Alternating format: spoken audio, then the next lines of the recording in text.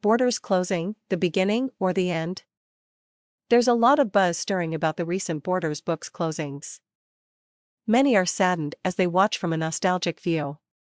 The thought of books, jobs, and businesses disappearing from brick-and-mortar stores and rematerializing in the virtual world is leaving many in a place of mourning and for some a place of fear. There are those, however, like me, who view this as a turn of the page to a new and wonderful chapter in the book of life.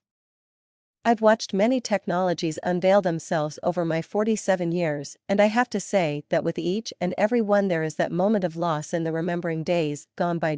I hold strong to my belief that just as we've managed to watch the pot give way to the microwave and the dial on the television transform into wireless wonderment, so will we find our way to embracing the transition from hardcover to HTML for our beloved books.as, for the business itself and those within its employ. This is a time of opportunity and growth, although at first glance we may not see it.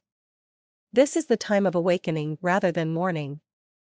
This is a time to look to the future and seize the opportunity to transition with the time rather than fight against it. It is a long and arduous struggle to try to hang on to the old when the new is so swiftly abound. It is fear that keeps us clenched to old Father Time. Fear of time passing us by. Fear of losing a job in a failing economy. Fear of letting go of the known. All these fears are understandable, but certainly not insurmountable. It is time to shift with the tides of change and realize the abundance that lies within. Haven't we, after all, been asking for this change through our desires to work from home, our desires to have life at our fingertips so we can relieve ourselves of the burdens that take us away from our home and our family? The natural laws of physics are answering the call of our desires. The systems are in place to take advantage and create the life of freedom we long for.